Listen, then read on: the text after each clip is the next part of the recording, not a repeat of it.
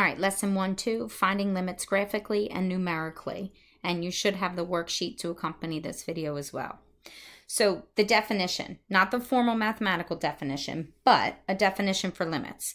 If f of x, if a function becomes arbitrarily close to a single number L, as x approaches c from either side, then the limit of the function as x approaches c is L.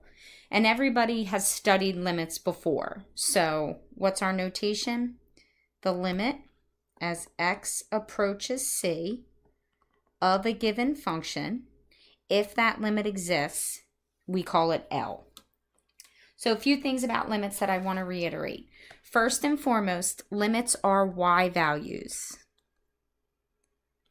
And that's a very important understanding. So as a function, f of x represents y, becomes arbitrarily close to a single number L. So limits are y values. Secondly, limits are approach statements. And this is a very important understanding. Okay, and you'll see that later in videos and in problems that we do.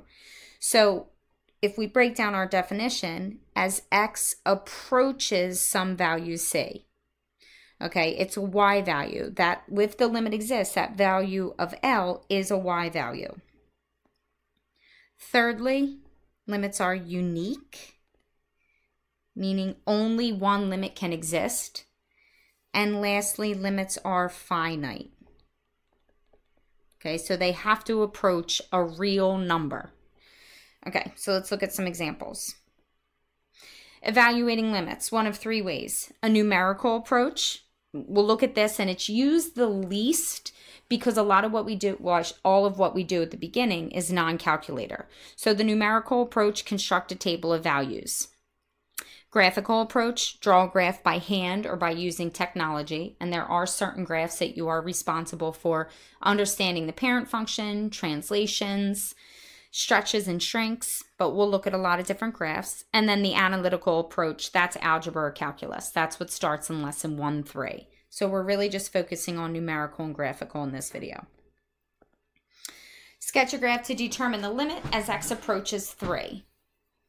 Okay, so the limit as x approaches 3 of my function, we're trying to determine what that limit is. Okay, so let's recall this is a piecewise function. Okay, and a piecewise function, as it says, is defined in pieces. So I'm going to have a linear function at y equals x everywhere except where x is equal to 3. And then I'm going to have a horizontal line at y is equal to 1, or excuse me, not right at all. When x equals 3, my y value will equal 1. So graphically, this is just going to be the point 3, 1.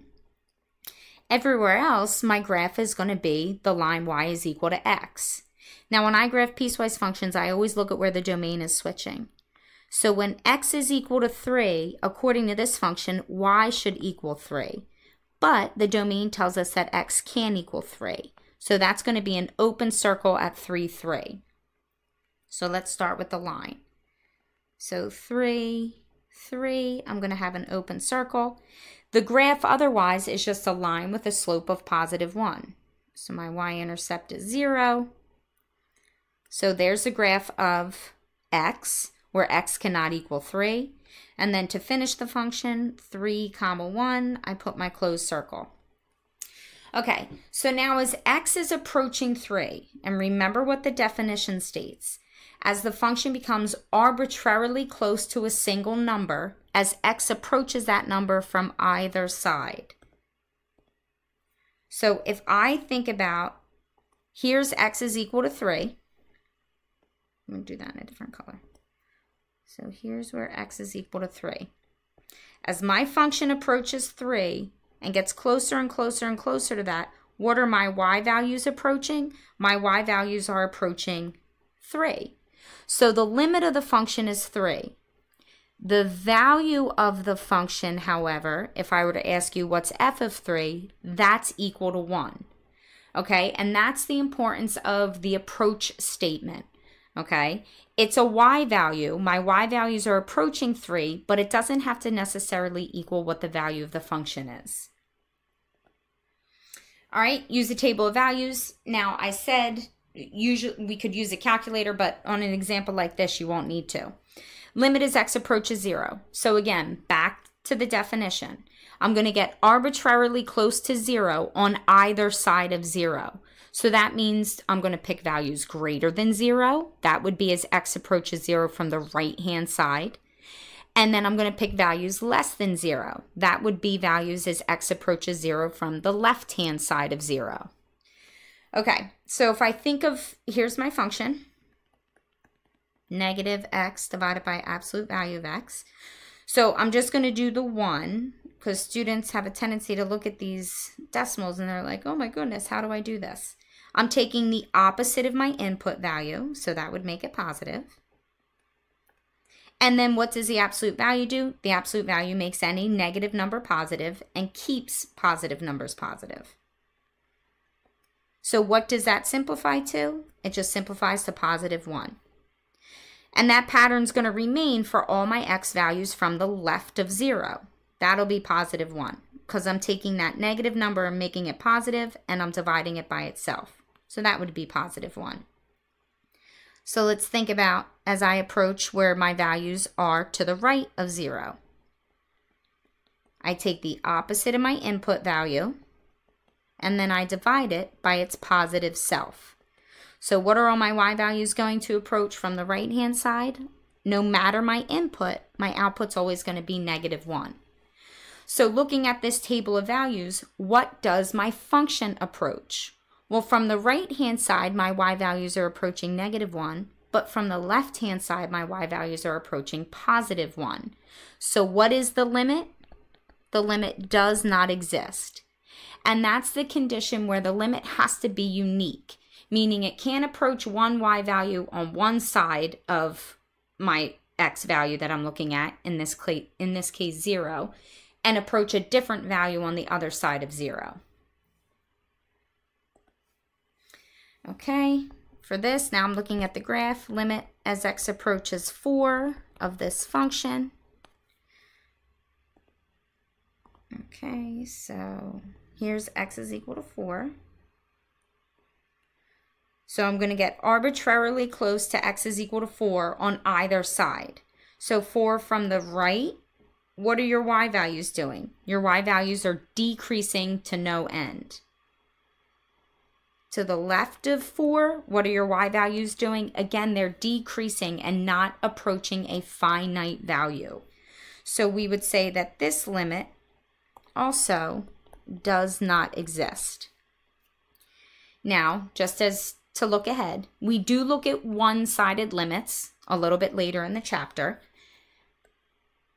And if I'm just looking at values, let's say to the right-hand side of 4, so on the right-hand side of 4, the behavior of the function is that it's approaching negative infinity. And that will be important when we graph and we get a formal definition of what our asymptotes are. But for right now, if I asked you what's the limit as x approaches 4, the limit does not exist. The limit has to be a finite value. Okay, limit as x approaches 0 of the sine of 1 over x. So again, this has a tendency to make students get a little crazy, like you think you need a calculator. Sine of 1 over 2 over pi. Well, what is this function? 1 over x is just your reciprocal function. So this is really asking you for the sine of pi over 2. Sine of pi over 2, positive 1. So 2 over 3 pi, that's really asking you for the sine of 3 pi over 2. What's the sine of 3 pi over 2? Pi over 2 is up here. 3 pi over 2 down there. Sine is negative 1. What's the reciprocal of 2 over 5 pi? That would be the sine of 5 pi over 2. So I'm back here at positive pi over 2. So my y value would be positive 1. And we keep alternating between positive 1 and negative 1. So the limit as x approaches 0, hopefully you're saying, okay, well that can't exist. And what this behavior is called, and it's important graphically, and if you want to, plug this graph into your calculator so you can see what it looks like. Your y values are oscillating between two different values. So it goes back to that limit needing to be a unique number. And again, plug that into your calculator, make sure your mode is in radians, and check out what the graph is doing as x gets closer and closer to 0. Okay, so to sum it up, these are what all our examples showed for us. The existence or non-existence of a function at x is equal to c has no impact on the existence or value of the limit as x approaches c. F of c, the y value of the function, does not necessarily have to equal the limit as x approaches c of the function. That's the first example we saw, okay, the piecewise function. Limits are unique. They must approach the same finite value L from both sides of C. And lastly, a limit is finite. Infinity is a concept, and therefore infinite limits do not exist. Okay, so again, the 4 examples that I showed you are examples of each of these 3 notes. Okay, that'll do it for the video.